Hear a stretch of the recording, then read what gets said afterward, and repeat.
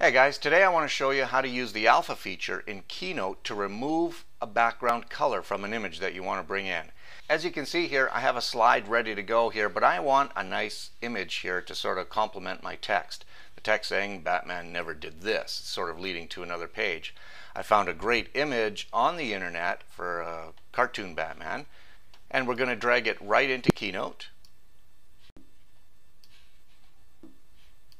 There it is.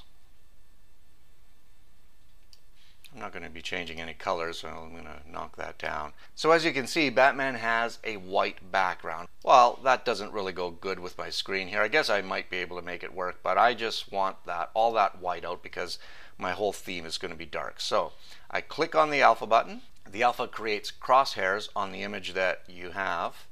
And then all you have to do is press it. And you can see some of this white is still here. So I just have to move my mouse.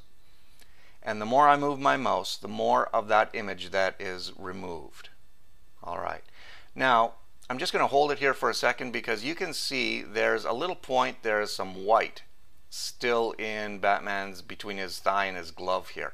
That's because that white is disjointed from the white that frames Batman. So we'll get that later. For now, we'll just take all of the white out there. Since I still have the alpha active, I'm going to go into that tiny little section there and do the exact same thing. And there, it's been removed here as well. I'm going to click outside the image. That disengages the alpha, and here we have Batman. So just to make that image fit in a little better, I'm going to bring in my inspector here, and I'm going to add a shadow to Batman. We should make it an absolutely black shadow. I just play around with it. Sort of makes it a little bit more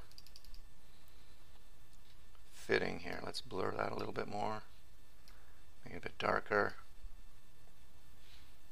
Alright, I think with the shadow that looks pretty cool. And you know, there we have an interesting slide with a simple message. It creates some interest in the next slide.